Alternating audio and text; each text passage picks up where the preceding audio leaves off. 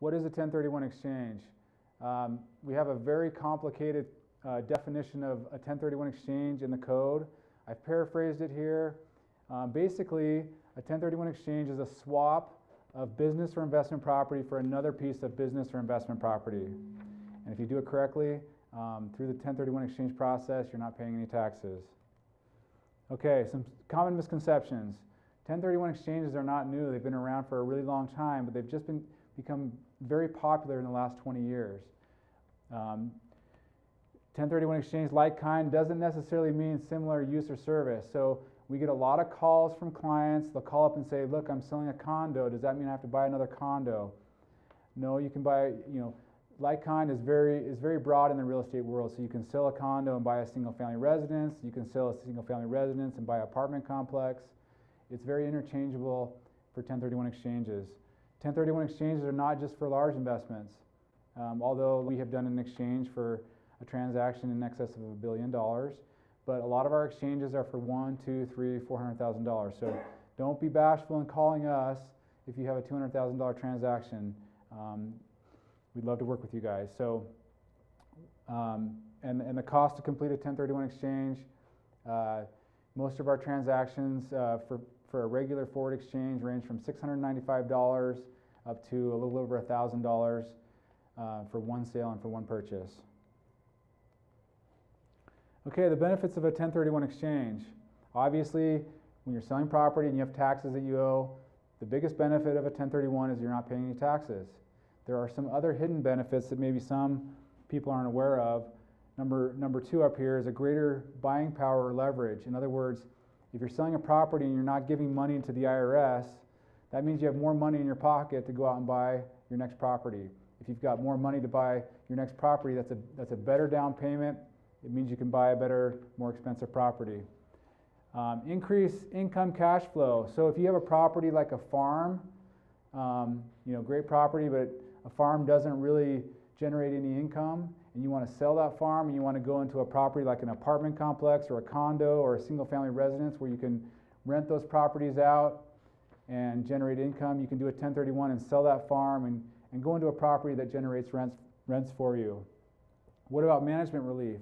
Sometimes you have a property as a real estate investor, and as you get older maybe you get tired of fixing toilets and leaky faucets. You can sell a property that has a high management relief, you can sell a property where you're having to manage that property a lot, fix a lot of toilets, repair carpet, etc. You can go out of that property in a 1031 and go into a property where there's not a lot of management. Diversification or consolidation.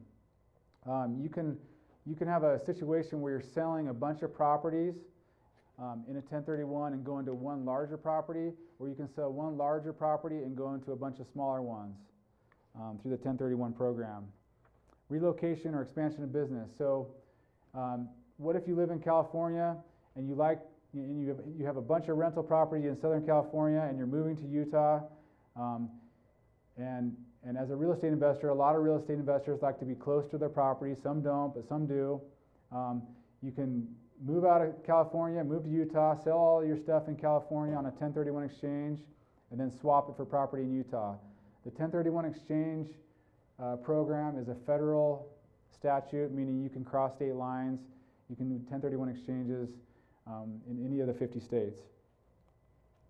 Can everyone hear me okay, by the way? Okay. All right. When to suggest doing a 1031 exchange? Well, as a real estate investor, you should be thinking about doing a 1031 exchange anytime you sell a property that you don't live in it.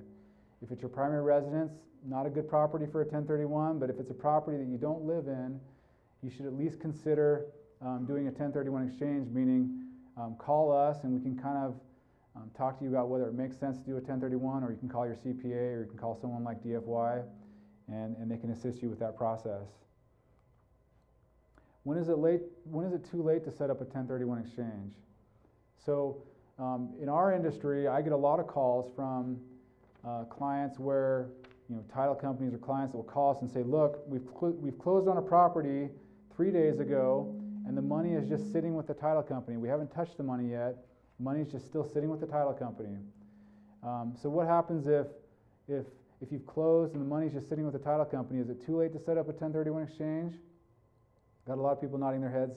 Yes, yes. Unfortunately, we are in the business of setting up exchanges, and we want to set up that exchange for you, but if it's already closed, even if you haven't touched the money yet, it's too late to set up the 1031 exchange. And so, make sure if you have a property that you don't live in, make sure you call us or DFY or call a CPA and talk about whether a 1031 exchange is something that's beneficial for you. And if it is, get it set up before closing. Once it closes, it's too late. But if you're sitting at the closing table, and you're getting ready to sign the settlement statement and all the documents related to closing, it's not too late to set up the exchange at that point. So don't be bashful. Give us a call. It takes us 15 to 20 minutes to set up the exchange, and so we'll get those documents over to the title company. We'll email those documents over, and we can still get the exchange set up if you're sitting at the closing table. Once it closes and you've left the title company, it's too late. Okay.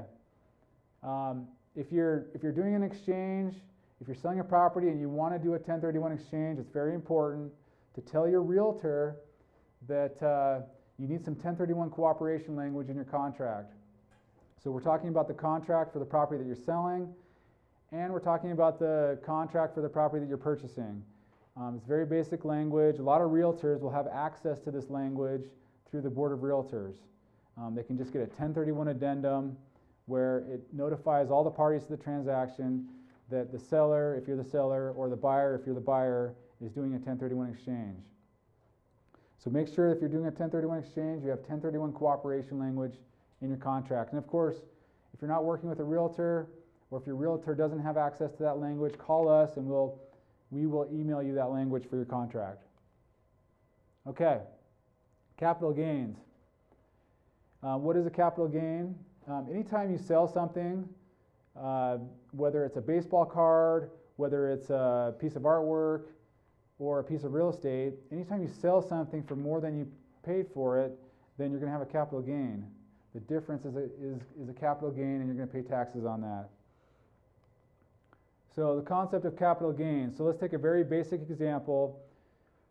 You bought a property for $100,000, and on a 1031, your adjusted cost is basically what you bought the property for, plus any capital improvements that you made to the property during your ownership, less depreciation. So you bought a property for $100,000. Your adjusted cost is $100,000 because you didn't put anything into it. You sell a property for $200,000, and the difference is going to be $100,000, and that's your capital gain. By the way, if you guys have any questions, you can certainly ask me. Okay. Capital gains taxes and depreciation recapture. Okay, so let's assume you have a piece of real estate and you're selling it and you're not doing a 1031 exchange. So if you're not doing an exchange, you're paying taxes, right? Well, the first round of taxes that you're going to pay if you're not doing an exchange are federal taxes. On the federal level, if you're selling a property and you didn't own that property for at least a year, then the tax rate that you'll pay is your ordinary income tax rate. So whatever tax bracket you're in, that's the tax you're going to pay on your capital gains. If you've owned the property for at least 1 year and a day or more, then you're in the capital gains rates, which are 15% for most people. If you make more than $400,000 as an individual or $450,000 as a married couple, then your capital gain rate is 20%. Hey, Mark. Sorry. Yes, sir. Our lapel mic isn't working too well. Okay, so can we just have you speak into that? Absolutely. Is this working? That's perfect. Okay. All right. Okay, so going back to this, if you've owned the property for less than a year, you're paying ordinary income tax. If you've owned the property for 1 year and a day or more, it's it's 20%. Sorry, it's 15% for most individuals, 20% if you make more than $400,000 or $450,000 as a married couple. If you make more than $200,000 as an individual or $250,000 as a married couple, then there's also a 3.8% Medicare tax that the federal government is going to sneak into your real estate transaction. So this is another round of taxes that you'll have to pay. So we talked about that. So you're going to pay federal taxes. You're going to pay the sneaky 3.8% Medicare tax. Another round of taxes are the state taxes. And so state taxes are going to vary from state to state. Here in Utah, it's around 5%.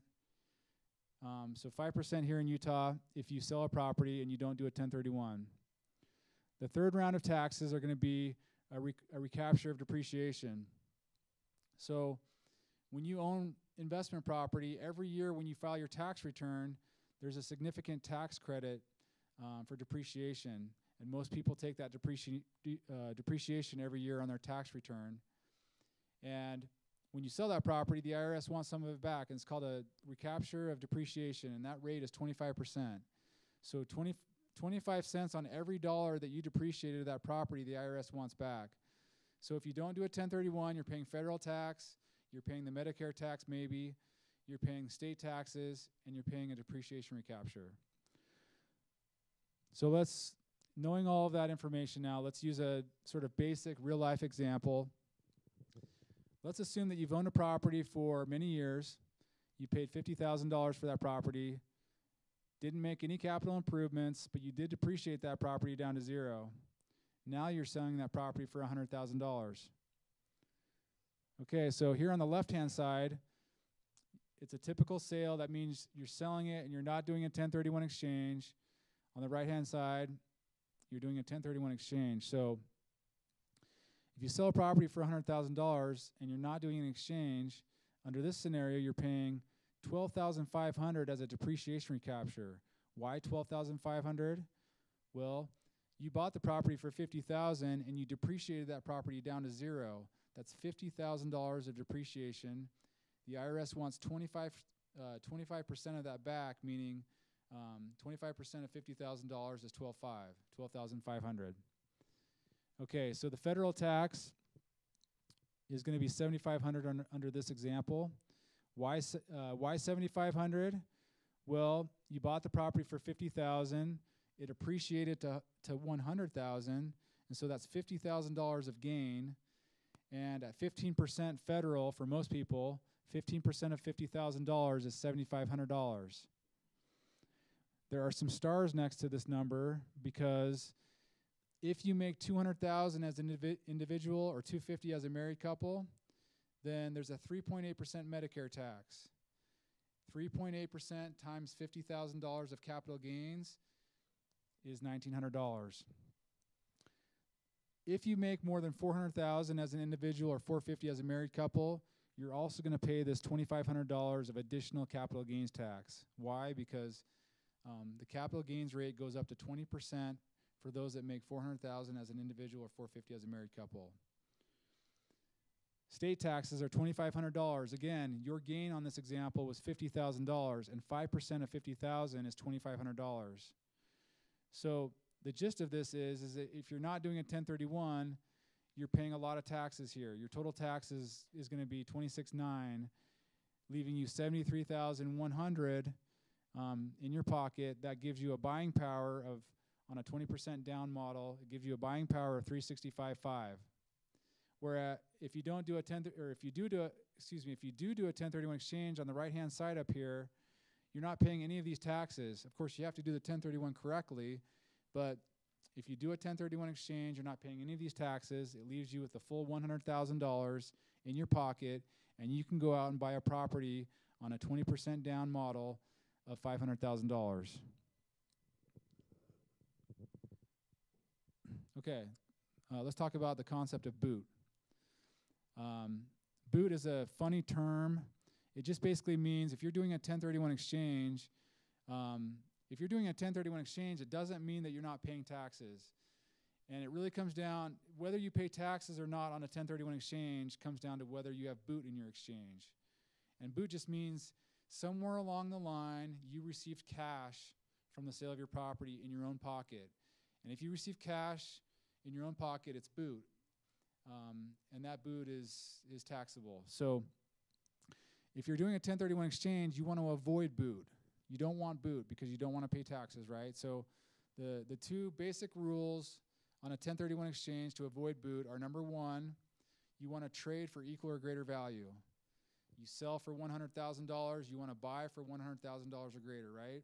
So number one, trade for equal or greater value. Number two, you want to trade all the money that you receive from the sale of your relinquished property, all the money that you receive from the sale of the property that you're selling, you want to use all that money towards the purchase of the new property. If you trade down in value, or if you trade down in equity or proceeds, or if you keep some of that cash from the sale of your property, then you'll be taxed on the difference of that trade down. Okay, so using that general rule, let's go through some examples here. Okay, so the relinquished property on the left-hand side, that's the property that you're selling in the exchange. Replacement property is the one that you're buying. Okay, so let's assume that you're selling a property for $300,000. On that property, you have a loan of $100,000 and equity of $200,000. Well, you set up a 1031 exchange, you sell that property, and then you go into a new property and you buy a new property, and the new property is also $300,000. You go out and get a loan of $100,000, and you use all of your equity, $200,000, as a down payment on that property. So do we have any boot in this transaction? So people are nodding their head no. So no boot. And the reason for that is that we traded for equal or greater value, and we used all of this money that we received from the sale, we used it all towards the purchase. Okay, so let's use a more difficult example here. So you're selling a property for $300,000, and on that property you have equity of $200,000 and a loan of $100,000. So you sell that property, you do a 1031, and you come over here on the right-hand side, and you buy a property again for $300,000.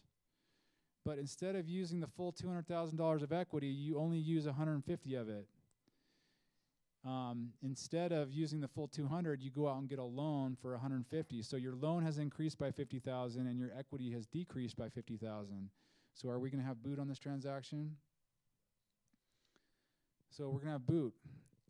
And the reason we have boot is that we had $200,000 that we received from the sale, and $50,000 of that didn't get used. So the way that we see this in a real life example is sometimes a client, sometimes a real estate investor, when they sell this property up here, they will instruct the title company to give them $50,000. So they have $200,000 coming to them, but they'll say, look, I want to do a 1031, but I only want $150,000 of it to go into the 1031 exchange account, and I want $50,000 to come to me directly at closing. And so once they receive that $50,000, and that's okay to do, but once they receive that $50,000, it's taxable to them. Another way that we see it is the client will set up a 1031, and they'll instruct that the full $200,000 will come to us, but when they go to buy their replacement property, as they start talking with their lender, they'll overshoot on the loan. And so all they really need here is a $100,000 loan, but they'll overshoot on that, and they'll get a loan that's too big for the property, too big for their transaction. And so then at closing, when they send the settlement statement around and we see that the settlement statement is only asking for $150,000, we have a problem, right? Because we have $200,000 sitting in the exchange account, and the settlement statement is only calling for $150,000. So we will send the $150,000 property, the replacement property will close, and then once the exchange is expired, we'll send the $50,000 that's sitting in the exchange account, we'll send that back to the client, and they'll have to pay taxes on that. Okay, so we have one more example here. Client is selling for $300,000. They've got equity of $200,000 and a loan of $100,000. And they go out and they buy another property for $200,000.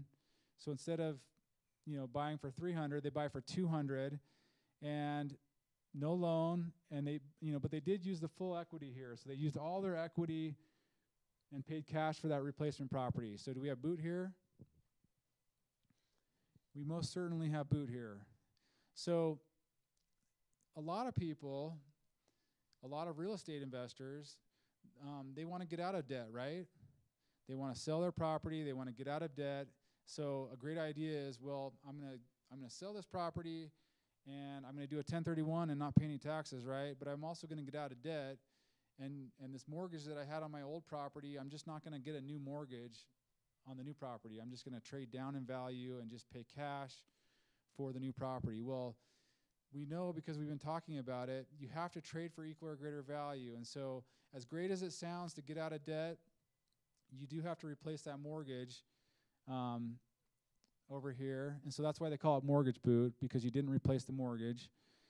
And you know, there are ways to solve this problem here. This client, this person, this real estate investor could solve this problem by going and buying a second property in their exchange for at least $100,000. You don't have to replace. You don't have to. You're not limited to just one property. You can do two properties, and so they need to buy a second property here. Okay, the qualified intermediary. In our industry, the qualified intermediary is called the QI. So I'm going to refer to the qualified intermediary as the QI. Can everyone still hear me? Okay. Okay. So what is the qualified intermediary? The QI. That's who we are.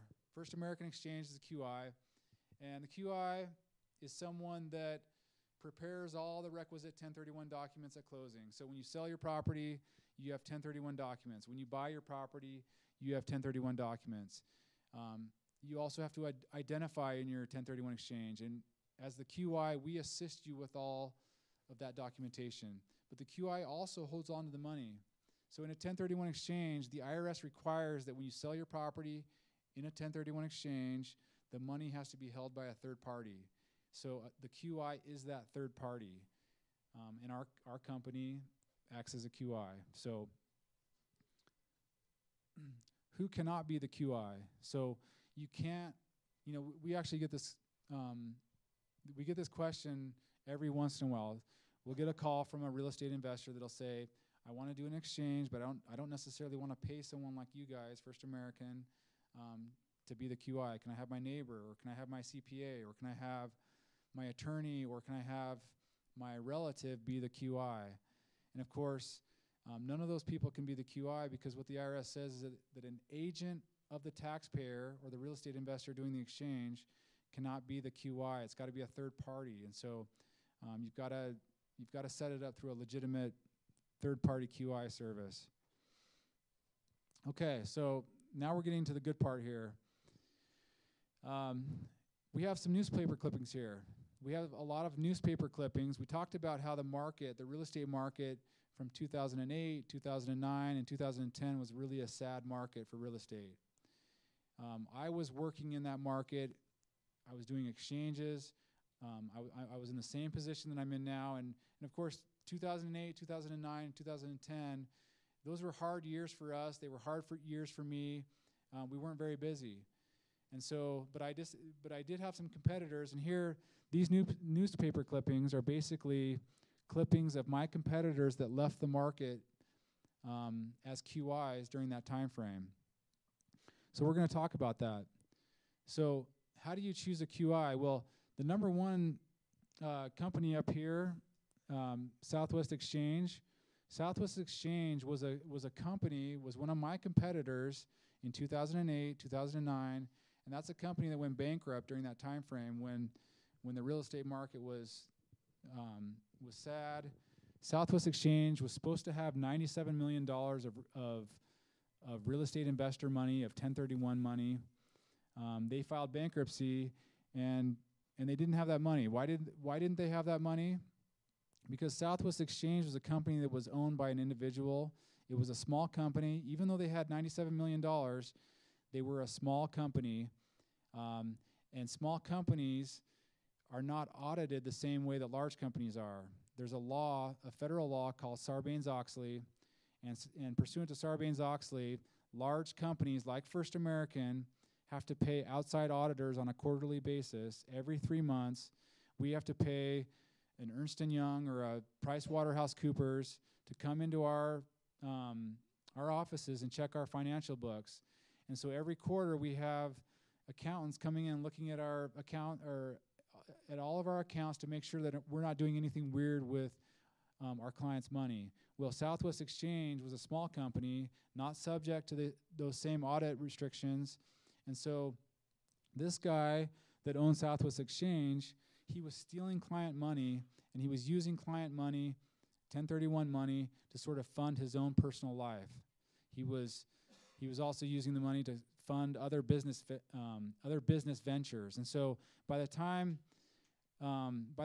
people figured this out, the $97 million was gone. I mean, there was some of it was still left, but he filed bankruptcy, and through the bankruptcy process, some people got some of their money back, but it took a really long time, and most people got pennies on the dollar in terms of getting their money back. Summit Exchange up here is number 2. Summit Exchange is a company that was again, a small company. They had an office in Oregon, and they had an office in Park City, Utah. And during that same time frame, they went bankrupt. They were supposed to have $40 million, and they had about $25 million at the time of their bankruptcy. Why did Summit Exchange go bankrupt? Summit Exchange was not committing fraud like the first company was. But what Summit Exchange was doing was, as a competitive advantage in our industry, one of the things that we do as a 1031 company is we hold your money, and we charge you a fee to do the exchange, but we also offer a rate of return on your money. So your money might be sitting with us for 30 or 40 or 60 or 90 days, and during that time frame, we will offer you a rate of return, an interest rate.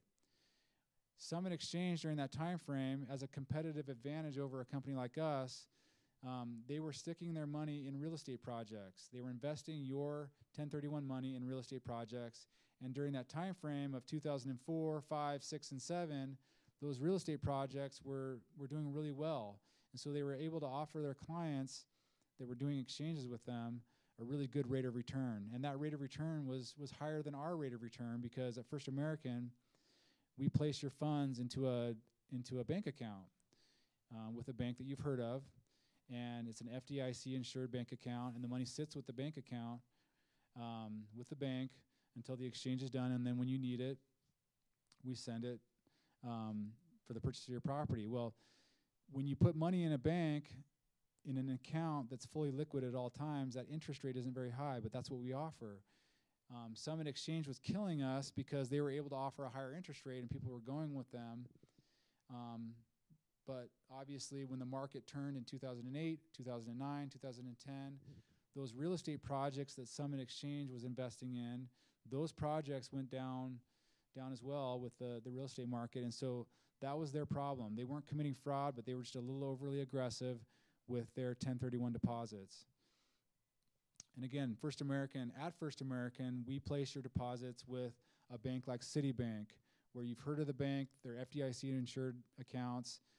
The interest rate isn't super exciting, but the purpose of the exchange is for us to keep your exchange safe, your funds safe. Okay, so you guys kind of get the picture. Land America Exchange was also a company that went bankrupt. I have a client right now. We've done several exchanges for probably 10 years for this client. He did an exchange with Land America Exchange basically on a Friday during the same time frame, 2008, 2009. He set up an exchange with Land America Exchange, and on a Friday, his property closed, and the money from the sale of his property went to Land America Exchange, and the following Monday, his money was gone because Land America Exchange had filed bankruptcy over the weekend. And so he sets up his exchange on a Friday, and on Monday he finds out that the company that he chose had filed bankruptcy. Land America Exchange was not committing fraud. They weren't stealing money like Southwest Exchange was. But again, they were like Summit Exchange. They were taking their client money, and they were putting those funds into investments that were a little bit too aggressive. And as a result of that, when the market turned, they didn't have the money that they needed to pay their clients back. Okay, so now that I've scared everyone away from ever doing an exchange, that's not the purpose. That's really not the purpose, though. The purpose is that, at the start of this presentation, I wanted to one of the key points for me was to say, why First American? Why would you use First American versus one of our competitors? And so when you look for a QI, the thing that you want to look for, number one, is financial security, financial strength of the QI. Is the QI that you're choosing to work with a company that has deep pockets, or is it a company that's owned by one or two people?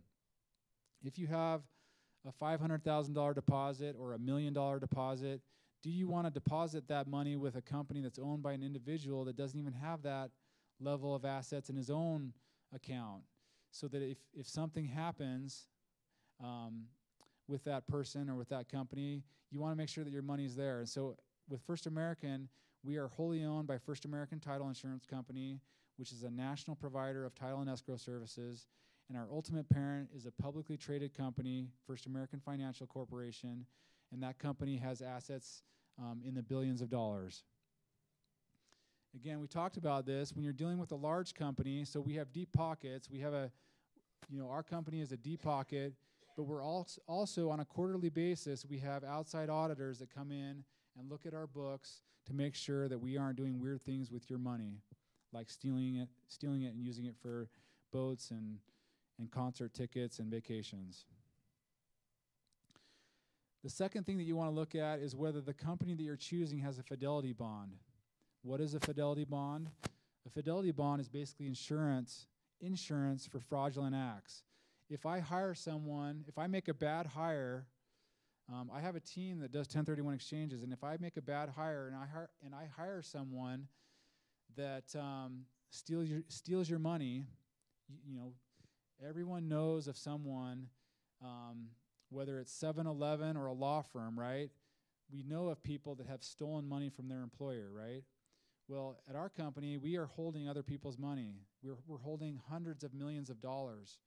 And so if I make a bad hire and one of my employees steals money, siphons money from each one of these bank accounts and sends that money into their own account, well, we're going to find out, and we have insurance for that, and that's what the fidelity bond is for. And so at First American, our fidelity bond is $20 million. So when you choose your QI, make sure that you choose a QI that has that fidelity bond. Errors and emissions insurance. When you choose a QI, make sure that you choose a QI that has insurance for negligent acts. What's a negligent act? Well, if I hire someone that is just let me back up. If I hire someone that makes a mistake, and as a result of that mistake, they lose your money, in our industry right now, we have hundreds and thousands of 1031 exchange accounts, and so every day we're constantly sending wires to title companies to fund properties. We're sending wires here and there, and it gets pretty hectic. Well, right now there are internet hackers.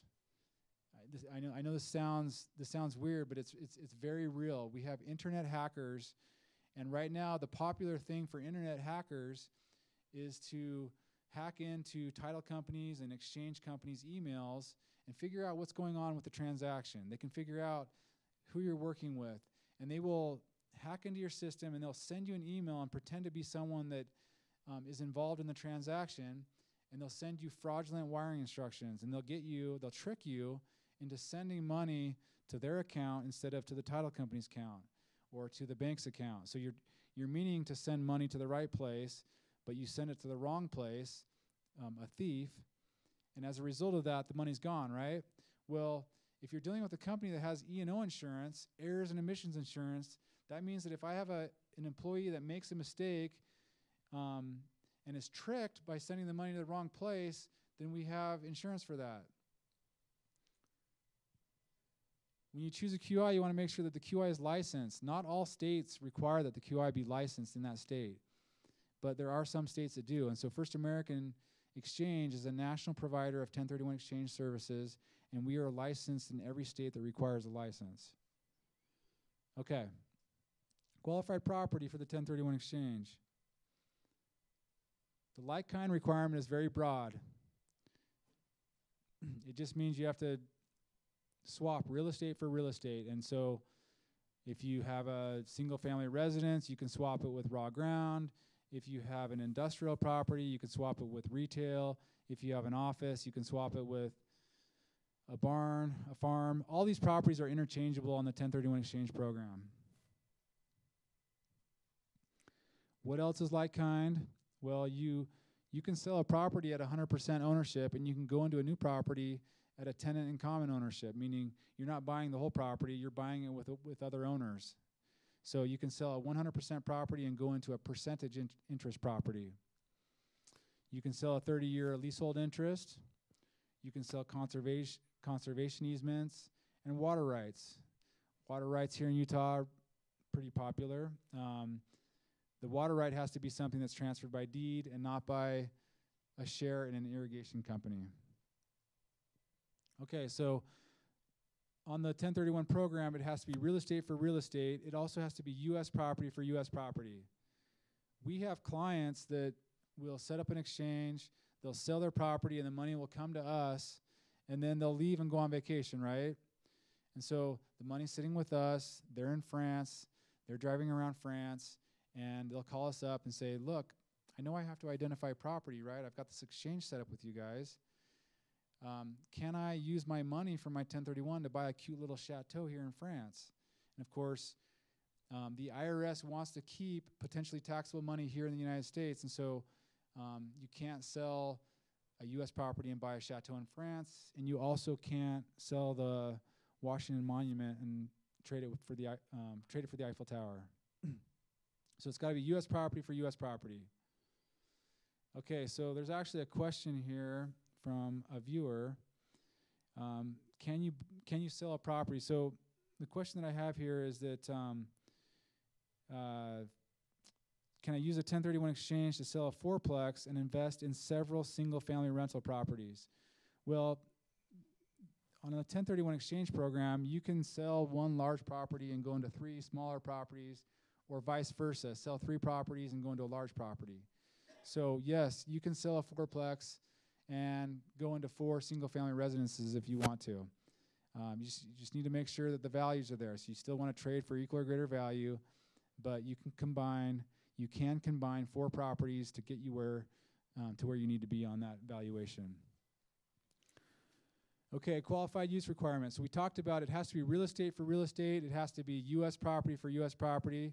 It's also got to be business or investment property for business or investment property. So the way that you use the property is important. So with that in mind, if this is your primary residence, this is a really nice looking house. If this is your primary residence, it's not a property that you can do a 1031 exchange with.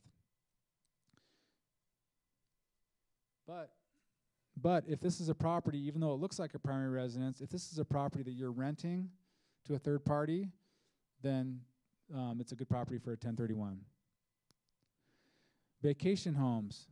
What if you have a home, St. George, Park City, if you have a home that you want to buy or that you currently own and you want to sell on a 1031, and it's a home that you use for personal use, but you also rent it out, that's a vacation home. If it's a vacation home, you can do a 1031 exchange, but there are certain guidelines. And so basically, what the guidelines are is that for a 2-year period before you sell a vacation home, you have to rent that property out for 14 days per year, and you have to limit your personal use to either 14 days per year or to 10% of the rental period for that particular year. So before you sell a vacation home, make sure that you fit within those guidelines. And then if you buy a vacation home on a 1031, again, for a 2-year period, rent it out for 14 days per year, and limit your personal use to either 14 days per year or 10% of the rental period for that year. Okay, we've covered all of those topics. Mixed use properties. Well, sometimes you have a property like a farm, a bed and breakfast, or a duplex. Sometimes you have a property like that where you live on the property and it's your primary residence, but it's also a property that you rent out as an investment property. So we know you can't do a 1031 with a primary residence, right? But you can do a 1031 with an investment property. What if the property has a combination of both of those uses? Well, you can do a 1031 exchange for the investment side of your property. So if you own a duplex and you live in that duplex, you can sell that duplex and you can carve out the value of that duplex that was your primary residence, and you can take your primary residence exemption of $250 for an individual or $250 or $500 for a married couple, and then you can carve out the value of that duplex and do a 1031 exchange on the investment side of that duplex.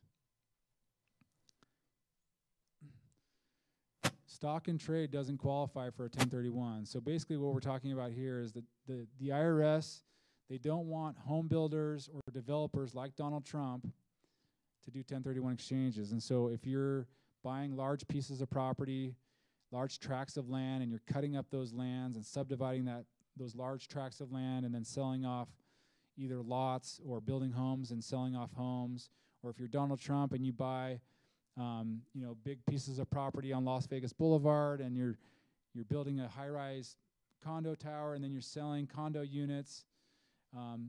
Those are considered stock and trade in our industry.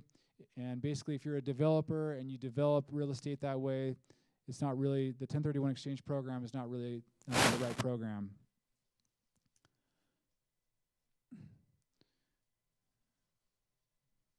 Okay. So we've talked about the property has to be real estate for real estate.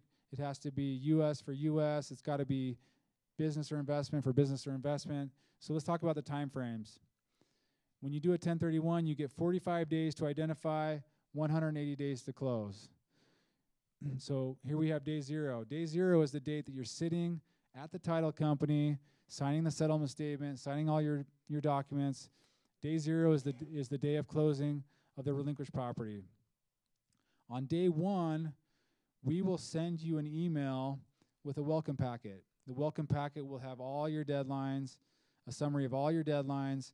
We'll provide you with an identification form for the 1031, and we'll give you a statement of account showing the money that we have in your 1031 exchange.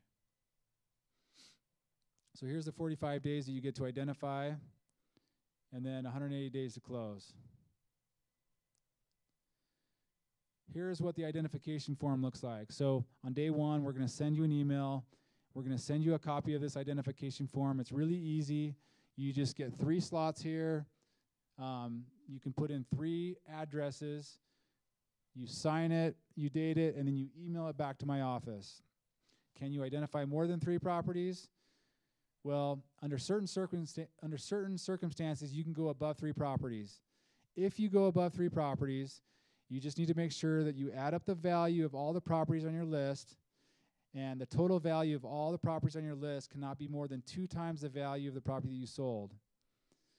So if you sell for $100,000 and you only identify 3 properties or less, it doesn't matter how much those properties are worth. Of course, you want to trade for equal or greater value, but there's no limitation on the value of the properties that are on your identification form. But if you go to the 4th property, then all of a sudden you have to worry about the values. You've got to add up all the values, and you've got to make sure that the total combined value of all the properties on your list is not more than $200,000 under that $100,000 example. Okay, so here's some tips for maximizing the ID period, because honestly, in a 2018 real estate market, it's really hard to find good property, right?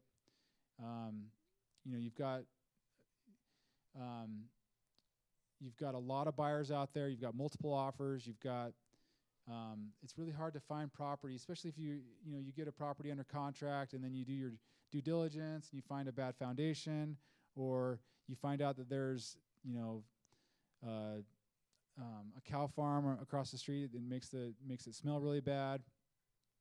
So it's really hard to find good property.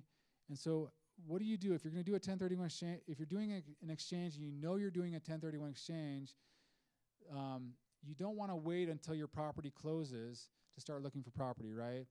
You want to start looking for property the minute you know you're going to do a 1031 exchange, which is before you even sell your relinquished property. You need to be out looking for property so that when your 45 days starts ticking, you kind of have a game plan. You know exactly what it is that you're going to put on your identification form so that it's not a risk. We have lots of clients that are just not able to identify property during the 45-day period. We have lots of clients that do identify property, and then they get to the end of the 45 days, and those properties just don't work out. And so You wanna really be looking for property before you sell your relinquished property. Okay, holding requirements. The question comes up, well, I have a property. I've held the property for 6 months. Is that enough time to sell the property and do a 1031 exchange? Is there a holding period requirement with Section 1031? And of course, it's a common question, but there is no specific holding rule. There's no specific period of time in Section 1031. A lot of CPAs will say 1 year. Most CPAs will say 2 years, but that's just a rule of thumb. There's no specific bright line rule in Section 1031 as to a holding period. Okay, so with that, we're going to play a little game. The Real Estate Millionaire.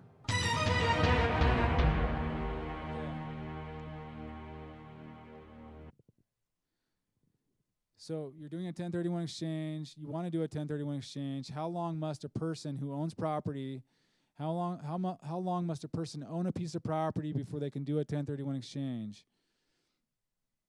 Is it A, 1 year, B, 2 years, C, no IRS guidance, D, 1 tax filing period? Okay, so we have, is it Miss D. Francesca? Okay. No IRS guidance. So you will get some CPAs that will tell you, as a rule of thumb, that you should hold it 1 year. You will get some CPAs that will say, as a rule of thumb, hold it for 2 years. But the real answer here is there's no IRS guidance because Section 1031 is completely silent on this issue. Well, the accountant will tell you that because they're trying to minimize risk for you. Even though there's no specific time frame, they feel like 2 years is a good rule of thumb that you're going to be okay. It's not a guarantee, but that's why it's a rule of thumb. They might say, well, we've never had, in the 20 years that I've been practicing as a CPA, we've never had someone that's held the property for at least 2 years have their 1031 exchange overturned because of not holding it for a long enough period of time. So it's a rule of thumb that, well, and to be honest, there are other. I should also mention, 2 years is popular because there are other sections of the code, not Section 1031. There are other sections of the code where the IRS uses a 2-year rule as an important time frame, and so they've kind of adopted that 2-year time frame from other sections of the code. So with the holding requirement, the length is not defined in the regulations. The key is the intent of the taxpayer at the time the taxpayer acquired the property. So what the IRS will look at if they audit your file is, what were you thinking as a real estate investor when you bought this property? Were you thinking, I'm going to buy this property and hold it and rent it out? Or as a real estate investor, were you thinking, oh, I'm going to buy this property, I'm going to put some new paint on the walls, and I'm going to put some new carpet on the floors, and then I'm going to immediately put the property on the market to try to sell it. So the IRS wants to see the real estate investor that is going to hold it and rent it versus fix it up and flip it. So that's the key distinction. Title parking exchanges. We're going to cover this really quickly. If you're wanting to do a 1031 exchange and you're in a situation, most 1031 exchanges are situations where you're selling first and buying second. Well, if you're in a situation where you want to buy first, you find a perfect property that you want to buy first, and then you have a property in mind that you want to sell, but you need to sell it after you buy the new property, then you can do a 1031. It's called a reverse 1031 exchange. So it is available. In a reverse exchange, and we talked about that. So what are the reasons for a reverse exchange? Well, in this market, in a 2018 market, it's really hard to find a good property, right? It's easier to sell than it is to buy. Well, if you go out and find a really good property and you want that property, you need to move on it. And so you want to get it under contract and you want to get it purchased, and then you can figure out later what you're going to sell. And because things are selling so quickly, it's a lot easier to run it through the reverse 1031 program and sell your property within 180 days on the 1031. So that's just the biggest reason that we see for reverse exchanges. So in a reverse exchange, basically you need to hire an exchange accommodation title holder. So First American Exchange, we are a QI. We hold the money in the 1031 exchange program, but we're also an exchange accommodation title holder. So if you need to set up a reverse exchange, you come to us, and we, as an exchange accommodation title holder, will buy and acquire the new property, the one that you want to buy. We will acquire that property. We still have to borrow money from you guys, the real estate investor, but we'll buy the property, we'll hold it, and that gives you 180 days to sell your old property. When you sell your old property, the money from the sale comes to us as your QI, and then we will complete the reverse exchange by transferring ownership of the new property to you, to the party doing the exchange, and then we'll use the money that we received from the sale to reimburse the real estate investor for the money that the real estate investor loaned to us to purchase that new property. Reverse exchanges are difficult in a residential market because in order to do a reverse exchange on a residential piece of property, you basically have to pay cash for that property. So if there's a lender involved, outside lender involved, institutional type lender, it's really difficult to do a reverse exchange. Why? Because lenders just don't cooperate with the 1031 company acquiring and holding the property for 6 months. Okay, so we've talked about that. How are we doing on time, by the way?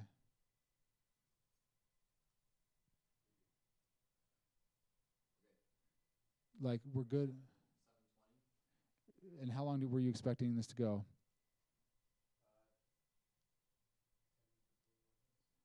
Okay. I think we're about 10 minutes away. Okay.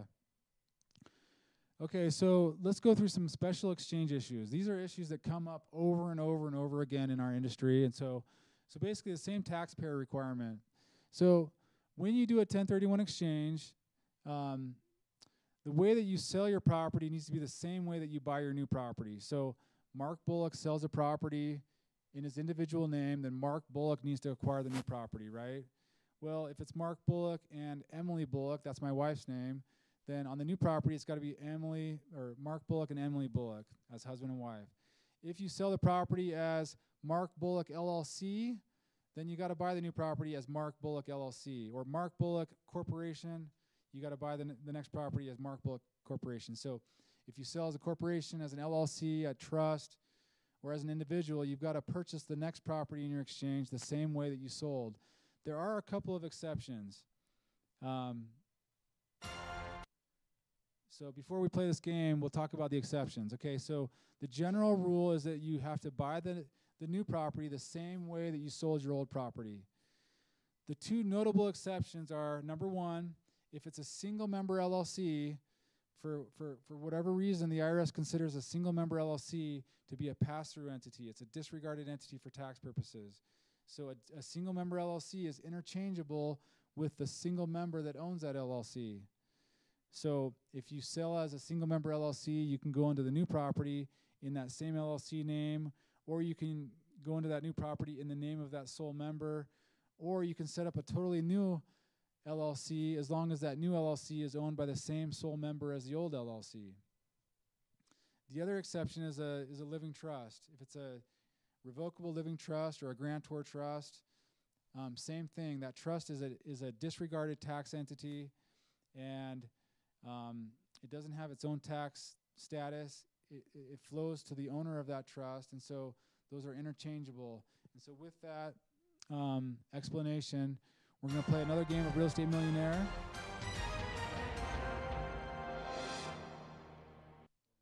Okay, so I probably should have been standing here the whole time. If an exchanger sells a property through a revocable living trust, then they must take title to the next property, the replacement property, A, in the trust, B, as an individual, C, under a new entity with the trust as a sole member, or D, all options. This is a difficult one because we're basically taking the general rule being that you have to acquire the new property the same way that you sold the old property. We're taking that general rule, and we are exploiting the two exceptions to that rule, which are a single member LLC and a living trust. And so if you're selling as a revocable living trust, then A is correct, because if you sell as a living trust, you can certainly take title to the next property in the same living trust. B is correct because a living trust is interchangeable with the individual that owns that trust, and so you could choose to buy the next property in the name of the individual that owns that trust. C is correct because a single member LLC is a disregarded entity just like a trust, and so the trust could choose to buy the next property as the sole member of a new single member LLC, and that would be fine. And so basically, all options are correct here. Okay, what about refinancing? So you're selling a property, and you want to do a 1031, and you want to be smart. You want to, before closing, you want to pull all the equity out of that property through a refinance, pull all the money out of that property, put it in your pocket so that you don't have to actually send that money forward towards the purchase of your new replacement property. Can you do that? Is that okay? Well, it's typically not okay to do a refinance of your relinquished property within a short time frame before you sell that property on a 1031 exchange. And so don't pull out all of your equity 2 or 3 months before you sell that relinquished property on a 1031. Don't pull out all the equity through a refi, because that's where the IRS is going to come in and say, we really wanted that money to go forward and be used towards the purchase of the replacement property. You pulled it out before closing. We don't like that. We're going to consider that to be taxable boot and charge you taxes on that. It's generally considered okay to do a 1031 exchange and buy your replacement property, and then after you buy your replacement property and close on your replacement property, it's generally considered to be okay to refinance that replacement property and pull equity out at that point in time. A couple of things that you want to consider is you want to have a time buffer between the actual purchase of that replacement property and the actual refinance. We don't know how long of a time buffer, but you certainly don't want to have the purchase and the refinance on the same day. So have a time buffer, and then you want to have a legitimate business reason for making that refi, for pulling that equity out. Some sort of business reason for doing that, not just to put the money in your account to have that money to buy personal things like cars and vacations. Okay, so we've reached the end. I really appreciate the opportunity to be here. I actually have a couple of questions here, and then we'll be done.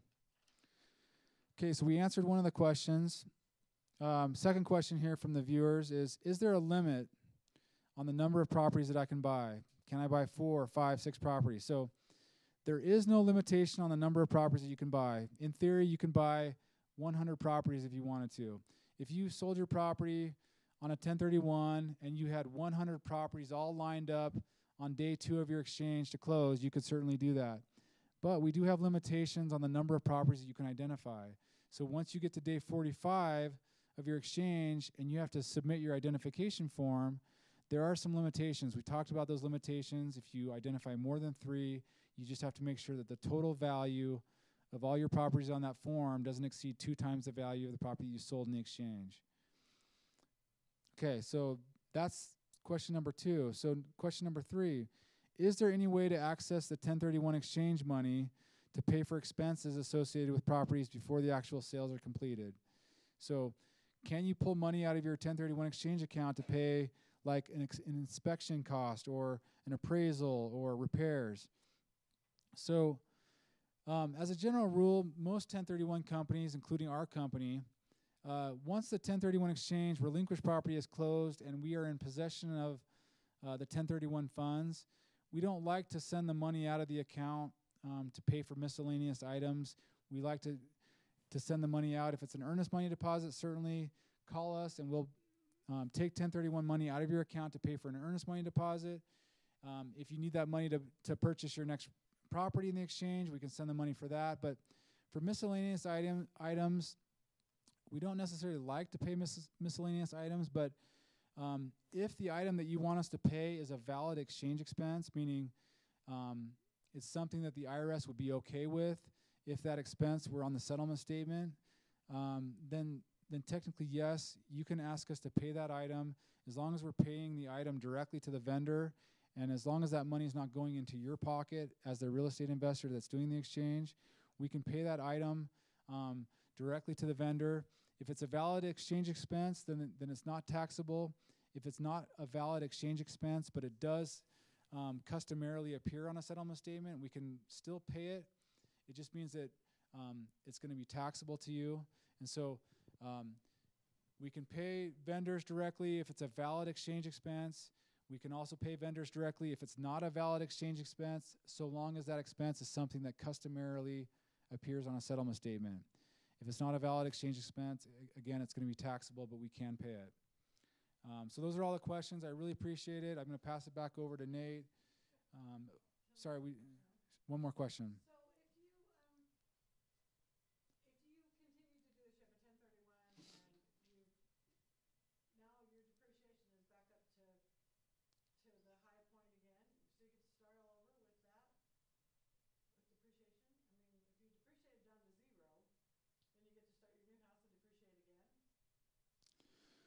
When you do a 1031 exchange, the question is if you depreciate your property down to zero, can you start your depreciation on the next property?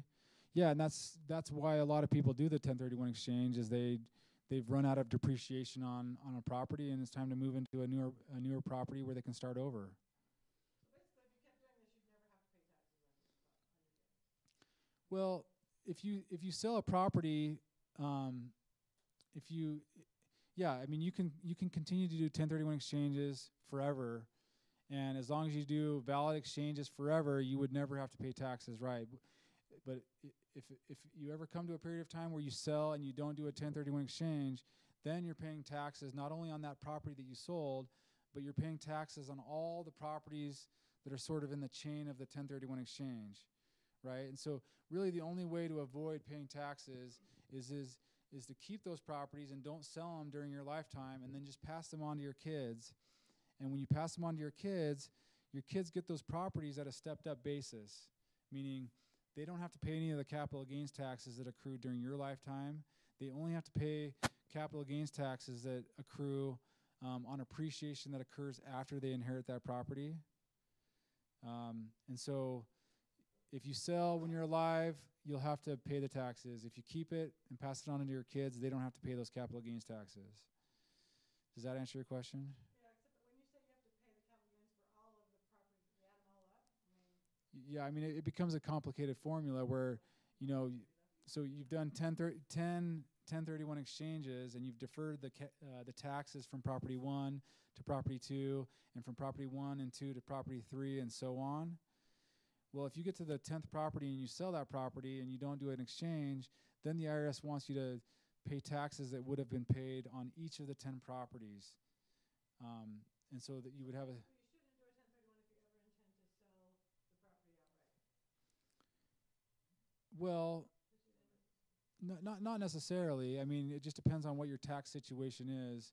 I mean, from my perspective, if I'm going into the retirement age, why would I ever sell real estate? Because real estate is a good way to fund your retirement, right? Real estate. Well, unless you end up in a rest home somewhere and there's no money. I mean, if you have several properties, you might have to sell one to pay for your health care or something. If you're in a situation where you're in such dire need of funds in that way, it may be that your tax rate is so low that the capital gains doesn't even apply to you. There are some people that if they truly have no income, such that they have to sell a property and that's their only income, they may qualify for like a hardship from the capital gains tax.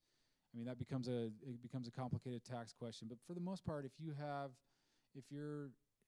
aging and you have, real estate, you don't really want to sell it because you want to keep that real estate and have those rents fund your retirement. I wouldn't sell and pay the tax unless I absolutely had to.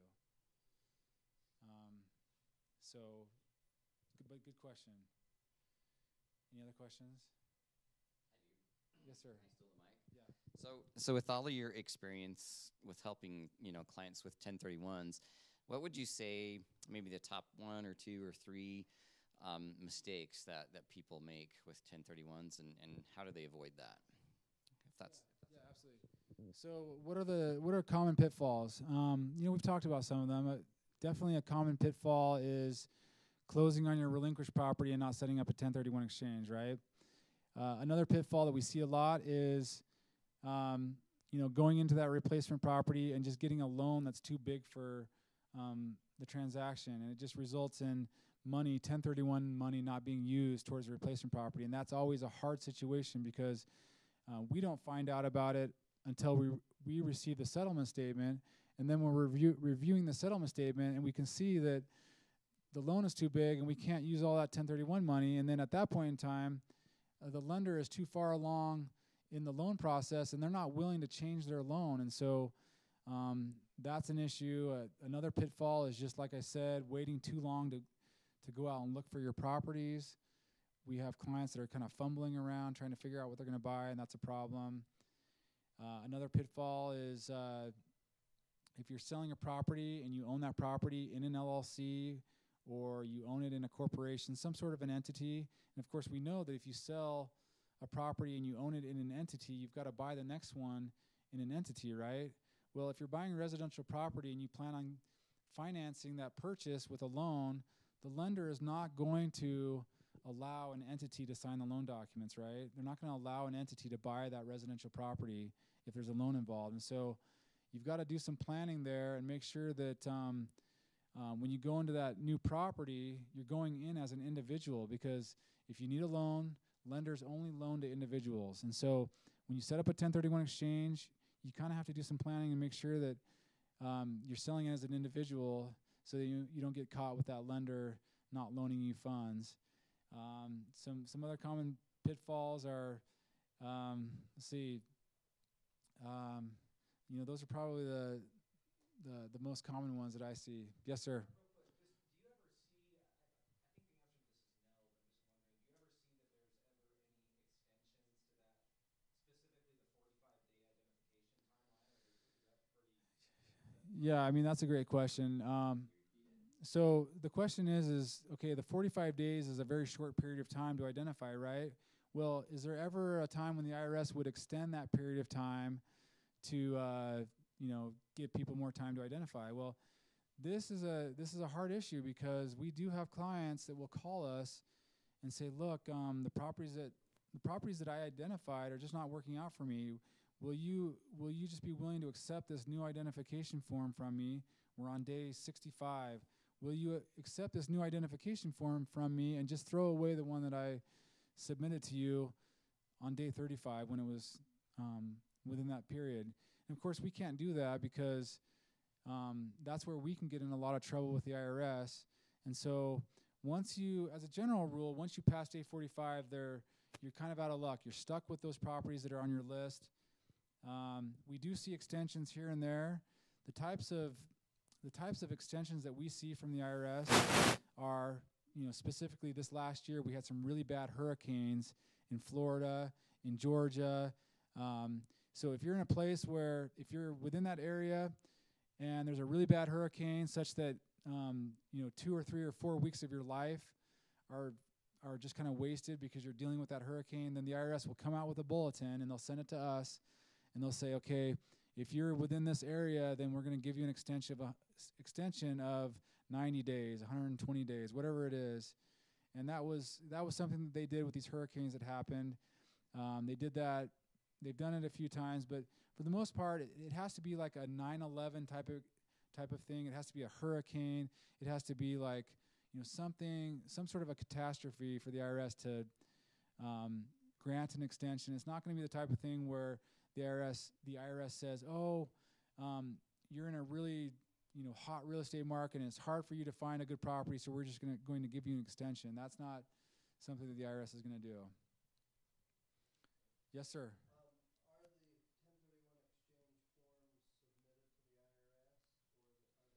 IRS, or are they included in the transaction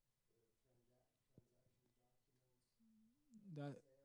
that's a great question. So how does the IRS know that you're doing a 1031? So when you close a real estate transaction, whether it's at First American Title or U.S. Title or wherever, by law, the title company is required to fill out a 1099-S, and the 1099-S is a very basic document, but it just summarizes what was sold, how much it was sold for, and who sold it. And then once the real estate transaction is done, the title company will send that 1099-S to the IRS. And so that puts the IRS on notice that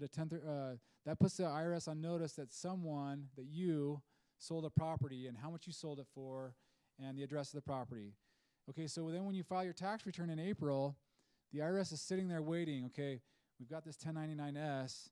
Now we want to know what this guy is going to do with it. Is he going to pay taxes on it, or is he going to tell me that he did a 1031 exchange? So you do the 1031 exchange program through us, and we prepare and make sure that you sign all the requisite 1031 documents, including your identification form, and then we keep that all on file. And we don't do anything with it. We don't submit that to the IRS. We just keep it on file. So then when you file your tax return, there is a form, 8824 form. It's kind of an addendum to your tax return form, and it's just a very basic form where you tell the IRS that you did a 1031 exchange with that property. This is what you sold. This is what you bought. You traded for, equal or greater value, and you used all your 1031 money, and so your 1031's great. You submit that form with your tax return, and so the IRS will compare that to the 1099-S that they received, and if they don't audit your file, then we don't hear anything else. Well, if they do audit your file, then they'll ask us for a copy of all your 1031 exchange documents, and then we will go to our computer file. We'll pull your exchange documents. We'll send those to the IRS. They'll take a look at them to make sure that everything looks good. If everything looks good, you're fine. If there's a hole in that documentation, then there's a potential issue. Yes, ma'am. So you were saying that you could refinance after you do your 1031 exchange. So if you did that and took $50,000 out, then you'd just be responsible to pay taxes on the $50,000? Well, if you close on that property and on the same day of closing you receive $50,000 of cash, that's going to be taxable to you. But if you close on that property and then you have a time buffer, a few months, a few years, and you have a legitimate business reason for pulling that money out through a refinance, then the general rule is that you're not going to pay taxes on that. So refinancing after the 1031 is generally okay as long as you have a time buffer between the time that you purchased the property and the time of the refi, and you have a legitimate business reason for pulling that money out. Like you pulled it out so that you could buy another piece of property, or you pulled it out, or you did the refinance because interest rates went down and you were able to get a better loan, or you pulled the money out through a refi because you needed to use it to improve the property, to make it better for your rental. Does that answer your question? Okay. Any other questions? All right. All right, we'd like to thank Mark Bullock. Once again, he's with First American Exchange. And I just want to do another plug. When I'm sitting with my clients or in my office or over the phone and I need 1031 services, I just have so much confidence in Mark. I just trust them when I introduce our clients to Mark and his team, and they've just done such a fabulous job. Like I said, no complaints from any of my clients that have used them, and he's just done a great job. So we really appreciate Mark spending some time with us. Appreciate you coming down. Let's give Mark a round of applause.